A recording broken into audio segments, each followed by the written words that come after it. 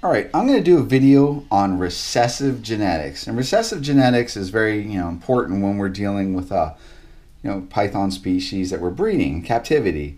So in this case, we're going to use a clown, but another parallel would be albino, caramel albino, ultramel, piebald.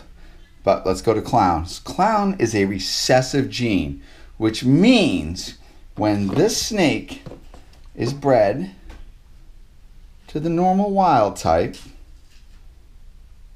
the wild type appearance is dominant to the look. So when I breed this snake to the recessive clown and I make eggs, I will hatch in a theoretical probability of 100%. All babies will look like this.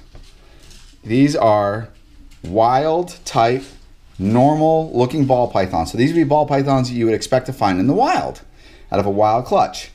So these are now 100% gene carriers, meaning each one of them had one of the parents contribute the clown gene, but the other parent contributed the wild gene, which is dominant. So it basically masks the occurrence of the clown.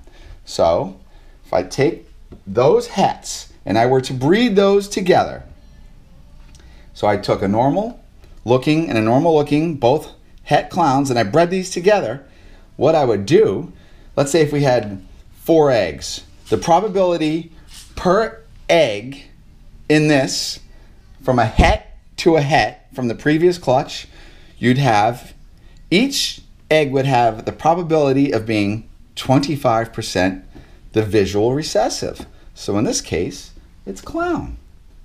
So if I had 4 eggs, the theoretical probability would be 25% the visual heterozygous, 50% heterozygous, 25% normal. So if I remove the clown, the remaining babies, these are called probable hets, which means, in theory, 2 of the 3 are heterozygous gene carriers, but I cannot guarantee visually discern the difference between the 2 hets from the normal. So these are called 66% possible heterozygous for clown.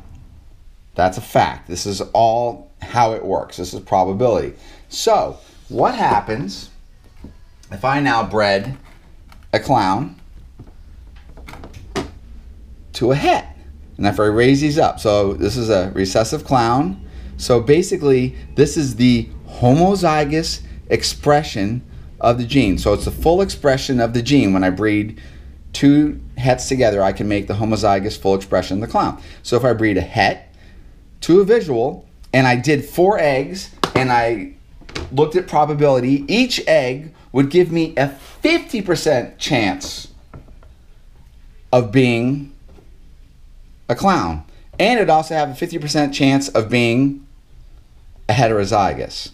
But what would happen was, I would literally, if I had four eggs and I hit my probability, I could have 2 clowns and 2 heterozygous.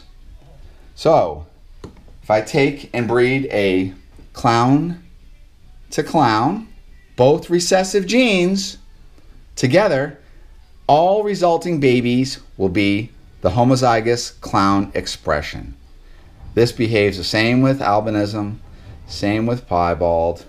It's all the same, but this is a very important thing. When you're buying animals, when you're planning on breeding them, this is basically recessive genetics.